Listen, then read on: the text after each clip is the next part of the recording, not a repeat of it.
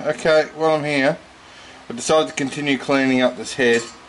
I'm removing the studs so I can clean up the gasket surfaces. To get the studs out, we use the two 14mm nuts that go on at factory, tighten them against each other,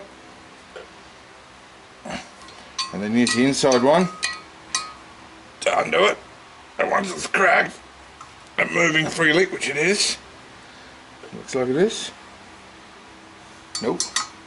This is the first one that's not playing the game. There we go. Now the stud's cracked.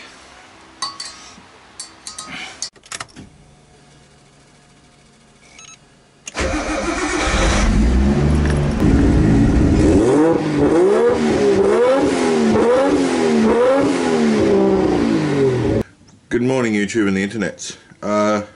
Last night, stripping this head, I tried to show you how to pull the studs out. I've had a look. The video sort of cuts out just as it frees up, but yeah, I think you get the idea. If I'd have to do another one in the future, I'll show it a bit better detail.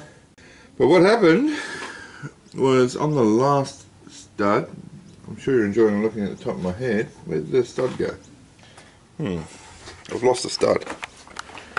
These are all the ones I pulled out successfully, and there's one where half of it is still in there. So now I have the displeasure of doing a how to use an easy out. So hot side's done. Let's see if I can show you how to do this in a side. So I've just wound the two nuts on. I've bound them against each other like I did on the previous video. Let's stop short, and then we just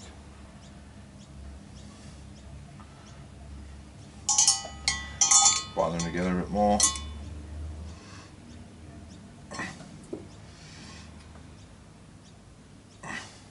Bind them together a bit more. I'm pretty sure this should come out of the head.